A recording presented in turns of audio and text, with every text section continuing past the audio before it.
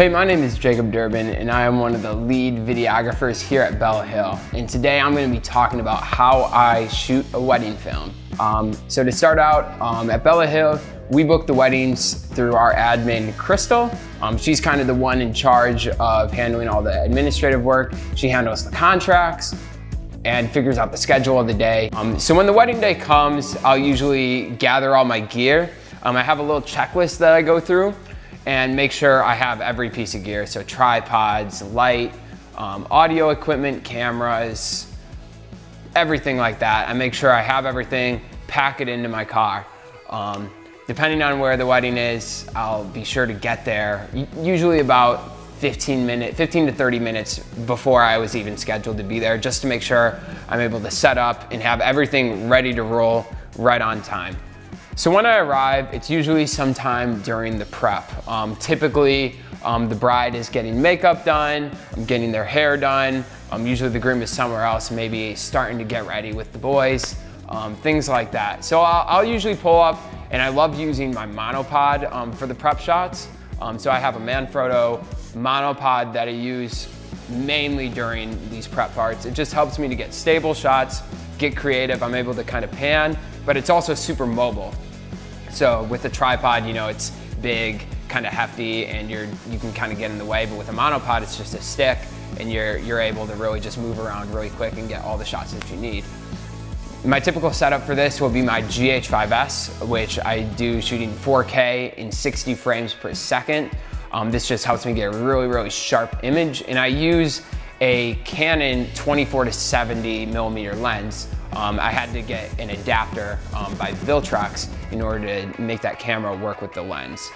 So yeah, that's my typical setup. I'll be running with that for the majority of the morning, at least as my camera. So I'll be getting quick shots. I'll make sure to get a lot of good details of the bride getting her makeup done, the bride getting her hair done. I get close-ups, wide shots. I try to get a variety of angles. Just in thinking about how to tell the story of the day, I don't want to get a ton of the same shots. I want to kind of switch it up, and I try not to also overshoot this part. Rather than just shooting a lot of footage, I try to shoot really good footage. So I'd rather get one really good clip rather than 10 trash clips.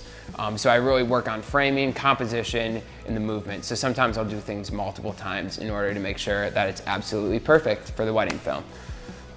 Typically, sometime between then, I'll move over to the groom's room and start getting some shots of him. These are usually simple things like getting his tie on, adjusting the tie, his cufflinks, and then putting the suit on. These can be simple. I'll usually also get some B-roll of just like all his groomsmen hanging out, maybe his dad if he's in the room. Things like that. So if I have a second shooter for that day, I'll usually have them getting B-roll during this part. This is a time when I'll send them out. If we're in a city, I'll send them out and get some shots of maybe the streets, get some flowers, some trees. Depending on where the wedding is, they'll kind of start to get some of that. And if they're able to fly the drone, they can also get some drone shots. So while I'm getting all these prep shots, I'll have my second shooter out getting all the B-roll shots. And those just really help to tell the story and set the scene for the video. So moving on from there, usually it goes into the ceremony. So I'll drive over to the ceremony site. Oftentimes I'm pretty crunched for time, so I have to really hustle to get everything in place. Yeah, I'll have two cameras on the sides, one facing the bride, one facing the groom, and those will have 70 to 200mm lenses on a GH4 and on a GH5. So I'll use those two. Those are kind of main cameras, and then I'll have a center camera that is my 5D Mark IV, and I will put a 24-70 on that. And that kind of just gets a wide shot down the aisle of everything that's happening. So those are my three main cameras, and then I also use a gimbal just to get some creative shots. So if there's a moment where maybe the pastor's talking, or there's a moment where I can just find time to get a couple creative shots, that's what I'll use the gimbal for. Also for the ceremony, I run audio. Usually that is done through labs, which I'm actually wearing right now. I'll mic up the groom and the officiant. And I'll usually have a backup audio somewhere. So usually if there's a DJ, I can plug into his system through a Tascam DR40. Otherwise, I'll use my little Tascam DR05, just a little handheld recorder, and put it right next to a speaker. And that's a good backup as well. Moving on from there, it will usually go into some kind of photo session. For these, I try to get really creative shots. And I'm working with the photographer, but not necessarily getting the same shots, because sometimes I like to add a little bit of movement. So usually the photographer will pose them in a certain way, and I will kind of just instruct them to move maybe a hand or put their foreheads together, just add a little bit of movement to the shot just to make it more interesting, because if they're just standing still, it doesn't look as good in film.